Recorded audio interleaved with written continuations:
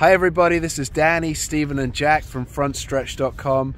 We're here at Auto Club Speedway in Fontana where we've had 700 miles of amazing racing.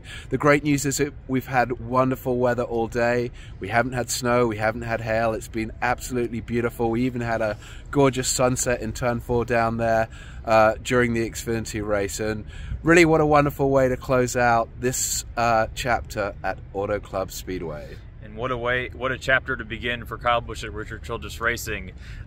He went from the back to the front to the back to the front again. He was the fastest car at the very end when it mattered the most, and he scored his 61st win. And he broke Richard Petty's consecutive winning season streak with 19 in a row. There were other comers and goers throughout the day. Ross Chastain was probably the best car, although he fell off towards the end. But with the passing and all the in the wide lanes here, there was comers and goers. Chase Elliott went from 33rd to 2nd. Truex went from 2 laps down to 11th. Brad spun, Keselowski spun, and he finished 7th after going a lap down. It was a great race, and like Danny said, it was a great closeout to this chapter. Yeah, well, worth mentioning, you picked Kyle Busch to win this morning. Yes, I did. I picked Tyler Reddick, who had a truly terrible 2 races, eliminated from the Cup race in a crash, and just hit everybody in the Xfinity race. The Xfinity race won by John Hunter Nemechek, whose father, Joe Nemechek, started the very first Cup race here at Auto Club Speedway from the pole. His son, John Hunter, takes the final checkered flag on this iteration of the 2-mile oval. And I mean, you said it earlier, 700 miles of racing, no overtimes. This was a really old school feeling weekend.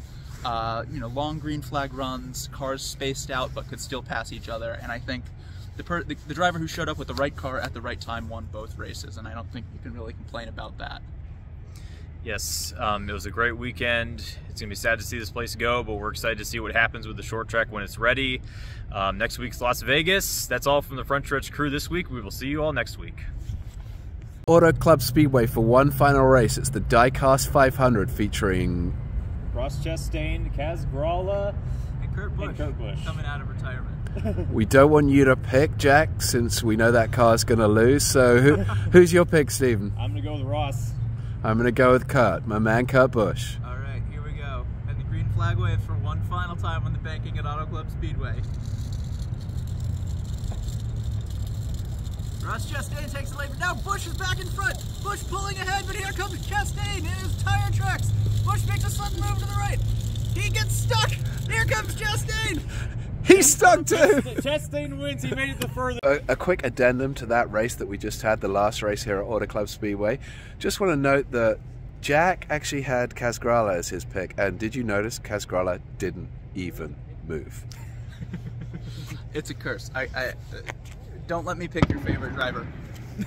This is Harrison Burton, driver the number 21. Make sure to hit that subscribe button. Also, check out one of these 2 videos beside me. Visit frontstretch.com for more racing content.